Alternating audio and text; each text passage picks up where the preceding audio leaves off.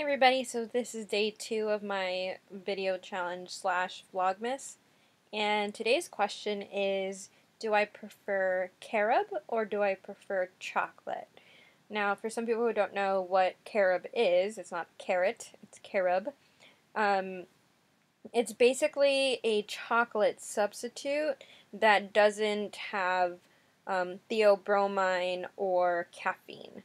And in chocolate, and especially as you get to the darker chocolates, for example, for those who have dogs, of why you're told you're not supposed to give them chocolate, it's because of the theobromine. It's a neurotoxin, neurotoxin.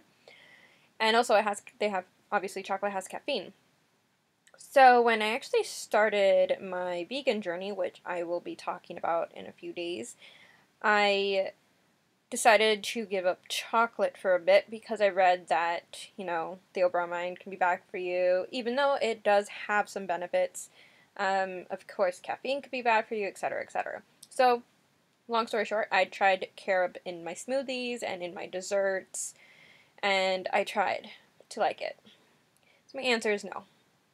Well, my answer is I prefer chocolate. If I'm going to choose one or the other, I prefer chocolate. I prefer cacao. I love raw cacao in a banana smoothie. It is amazing.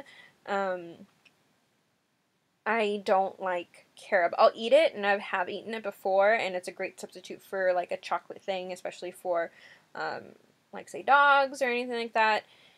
And for people who don't want any caffeine in their diet, like not even a drop or, anything like that, of course a lot of people will have carob, and I probably will eat it if it's in front of me, but will I go buy it? No, I haven't actually bought myself carob in any form since probably 2014, the end of 2014, or middle, probably summer, when I finally finished all my carob powder. So, I like chocolate all the way.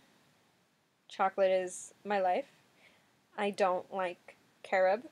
But I know so many people do, and I know so many people need that as an option to avoid caffeine or theobromide or anything else that chocolate might come with it.